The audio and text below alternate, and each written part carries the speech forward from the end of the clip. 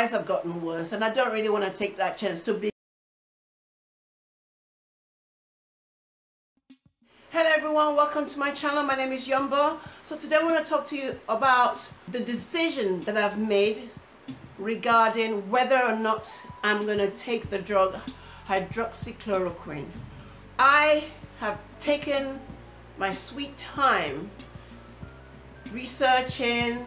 I've mentioned this, I did do a vlog. The side effects for me generally was just too many side effects, and to be fair, some of them are common and some of them are not. However, I wasn't liking on a part of the side effects, which meant there was itching and scratching. I was like, no. A dermatologist, as I mentioned before, had suggested before I start I should go and see my optician. I hadn't seen my optician for 2 years. It was supposed to be every 2 years anyway. I was due a visit, and the optician was a bit shocked because my eyes had deteriorated quite a bit, and I actually told her the reason why I was there regarding hydroxychloroquine, and she said she hadn't actually seen any cases where, you know, eyes had gotten worse because patient had been using it.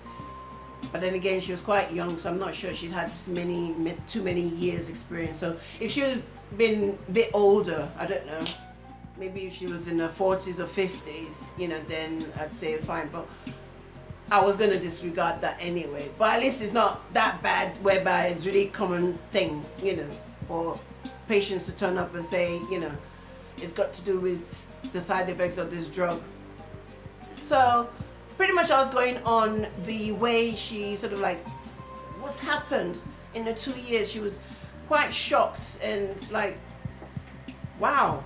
Well, you know, she kept on asking me, I don't know, you know, and I wasn't really going to talk to her about topical steroid withdrawal. She probably wouldn't understand. I wasn't even going to go there with that.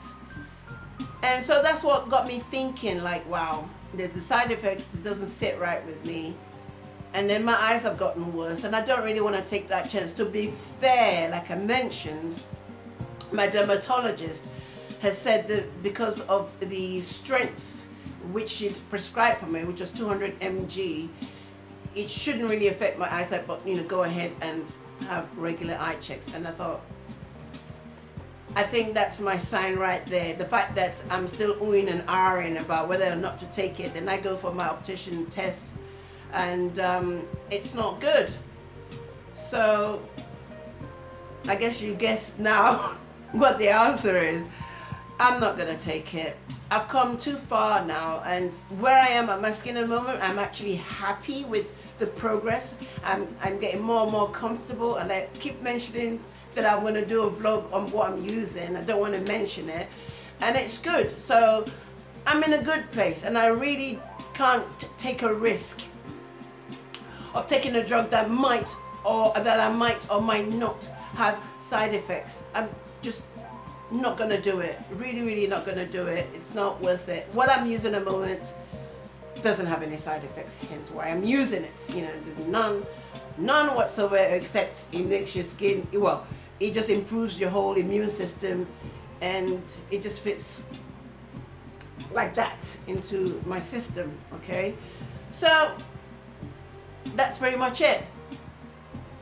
I'm not gonna use hydroxychloroquine because my eyesight have gotten worse, and I don't want to risk it. And number two, I'm happy with where I am with my skin. Things are looking great. Maybe initially, maybe 5 years ago, I probably would have tried it then, but not right now. I've come too far in the game, and I don't want anything to stress me out, because just thinking about it was stressing me out. So that's another sign, you know. And the moment I decided I didn't want to use it, I felt so much better. So there you go. That's it. Thank you very much for watching, liking, subscribing, and sharing. I'll see you in my next vlog. Take care. Goodbye.